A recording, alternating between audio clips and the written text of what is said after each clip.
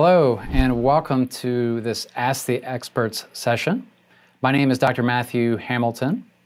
You recently participated in a program that was titled Putting a Spotlight on Systemic Mastocytosis, a multidisciplinary look at early diagnosis and management, where you and learners had the opportunity at that time to jot down any questions you had about systemic mastocytosis.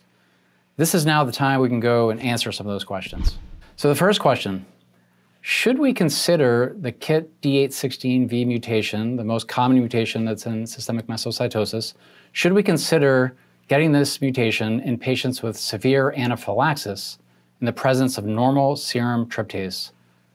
Very important question. So I think when you have a patient who has anaphylaxis, especially unexplained anaphylaxis, I think it's very important to get that baseline serum tryptase level. So we're talking about getting that tryptase level outside of the anaphylaxis window, so the baseline level. If that level is above 11.4, you should really be thinking about systemic mastocytosis. But recent studies have actually shown that if you have a baseline serum tryptase even less than 11.4 in someone that has unexplained anaphylaxis, you could consider getting the KIT D816V mutation that would suggest systemic mastocytosis. Studies have shown that in these patients, these anaphylaxis patients that have a normal baseline serum tryptase, let's say below 11.4, about 5% of them will actually have the D816V mutation. And then you can do your further workup for systemic mastocytosis at that point. So I think the answer to this question is yes. If you have a patient, unexplained anaphylaxis, and maybe even has a normal baseline serum tryptase, you should really consider getting that KIT D816V mutation. Do you see patients with isolated disease of the GI tract without serum markers of mast cell disease? Another interesting question, this has come up actually in recent studies, and I think a lot of this is coming up because we're biopsying a lot of people with symptoms, a lot of GI biopsies, so colon biopsies, intestinal biopsies at the time of endoscopy and colonoscopy. Occasionally, a pathologist will actually identify clonal mast cells suggestive of mastocytosis and even aggregate cells suggestive of systemic mastocytosis. The question is, what do you do with that patient now where you've identified those clonal mast cells suggestive of mastocytosis? If you don't have any other clinical features of mastocytosis, if the tryptase is normal, no symptoms, you may argue you don't really do anything other than monitor the patient for symptoms and progression of symptoms. If they do have other suggestive features, if the baseline serum tryptase, let's say, is above 11.4, maybe you check the D816V mutation. If that's positive, then a patient like this really should be getting a bone marrow to look for evidence of systemic mastocytosis. Does the severity of symptoms parallel the severity of the disease in mastocytosis? Good question, and really the answer to this is not necessarily. Patients with indolent disease, their symptoms oftentimes are the mast cell mediator type driven symptoms, rather than the patients with more aggressive disease that have symptoms related to their end organ dysfunction. So it actually turns out that the mediator-related symptoms can actually be more severe than the end organ symptoms. So you can have a patient with pretty mild indolent mastocytosis in terms of severity of disease, but their symptoms are actually quite significant. So again, the severity of symptoms does not always parallel the severity of disease in mastocytosis. So the next question, are there any GI-specific treatments to consider for patients with mastocytosis? Typically, the symptoms that, the common GI symptoms that you see in patients with mastocytosis tend to respond really well to the anti-mast cell mediator type treatments. Things like antihistamines, oral cromolyn will really be really helpful for these patients for GI symptoms. But more specifically, if your patients have peptic type symptoms, so heartburn, reflux, pain in the upper abdomen area, remember, a lot of these patients with mastocytosis are at higher risk for peptic ulcer disease, and this is due to the histamine effect on acid production.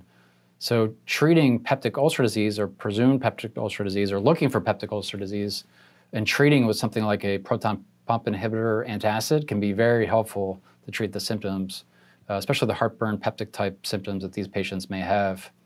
Another GI-specific treatment could be in patients with more aggressive disease that have a significant burden of the clonal mast cells in the GI tract and actually have evidence of malabsorption. You could actually treat these patients with steroids, and we actually use budesonide as a little bit of a safer type of steroid with less systemic effect that can be very helpful to get the burden of mast cells down in the intestine and to relieve the malabsorptive type symptoms that patients with aggressive mastocytosis may have. How important is it to diagnose HAT, hereditary alpha tryptasemia, and how do you specifically test for it? So this is really a question that's come up just in the last couple of years, and I think we maybe have the answer to this just in the last year. So this is a new finding. So as you know, patients with hereditary alpha tryptasemia, they have elevated levels of baseline serum tryptase, so typically above 8. And this is due to the increased tryptase copy number of their gene, TPSAB1 gene. And so we also know now from studies, that, again, just done in the last year, that about 18% of patients with mastocytosis actually have hereditary alpha tryptasemia. So what does that mean? Oftentimes, these patients that have both the symptoms of mastocytosis are amplified. So those mast cell mediator type symptoms of mastocytosis in patients with HAT are more significant. The anaphylaxis is more severe. So we're actually at our center testing all of our systemic mastocytosis patients for HAT, hereditary alpha tryptasemia.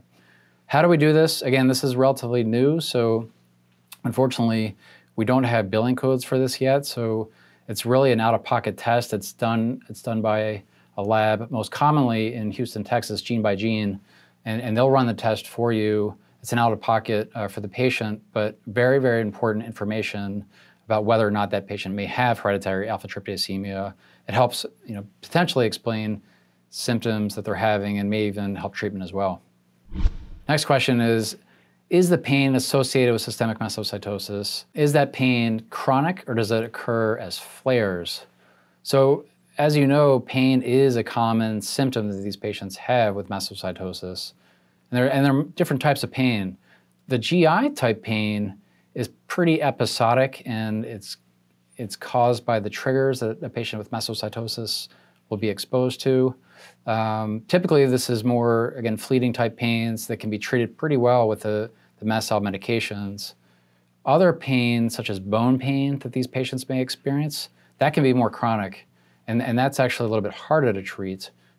Even with our best mast cell mediator type medicines, antihistamines, cromolyn, bone pain may still be an issue. So the answer to this is sort of yes and no. Some pain is more episodic, may occur in a flare-like pattern, whereas other pain is more chronic, like the bone pain. Next question, what is the yield of that peripheral blood KIT mutation? So getting that KIT mutation from peripheral blood versus obtaining it from lesional tissue, say bone marrow tissue. So this has actually changed also in the recent years, mainly because we have access to much higher sensitivity PCR tests that can detect that KIT mutation. So this is the allele-specific oligonucleotide qPCR test. This is also the digital droplet PCR test. Much higher sensitivities with this. So you can detect this mutation in 1 in 10,000 cells. This is markedly increased from the traditional ways we were doing this with DNA sequencing.